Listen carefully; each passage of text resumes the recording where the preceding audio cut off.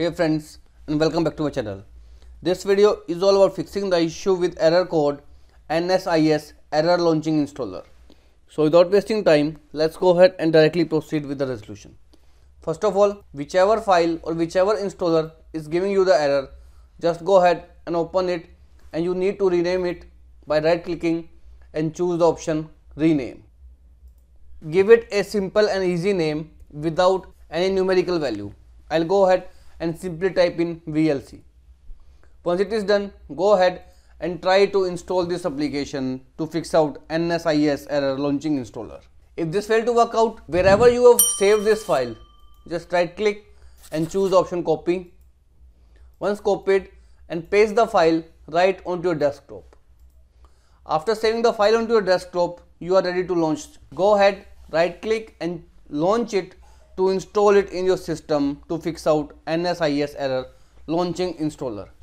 And one more thing friends, make sure in your settings menu in Windows Update your operating system must be updated. If you haven't do so, simply click on the option download and install to make your operating system up to date. Now if the error occurred randomly, just right click on your taskbar and choose the option task manager. Here in the search bar, type in the name of the error, which is NSIS. I do not have any error, that's why it is showing no files, but at your end the files will be shown right in front of you. Once the file is shown, just right click on the file and choose the option open file location. Once you open the file location, this will make sure that this is the particular installer which is giving you the error. So either you need to reinstall this particular file or simply go ahead and remove this file by going to the control panel of your PC. Once you find out the name of the application which is giving you the error, right click on start menu and choose the option run. Type here appwiz.cpl and then hit the enter key.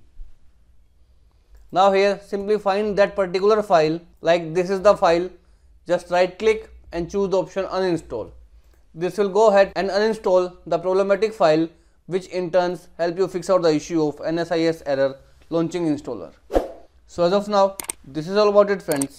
If this video works out for you, I request you to please click on subscribe button and turn on the bell notification icon to continue receiving updates from my channel. Thank you so much friends. Thank you for watching.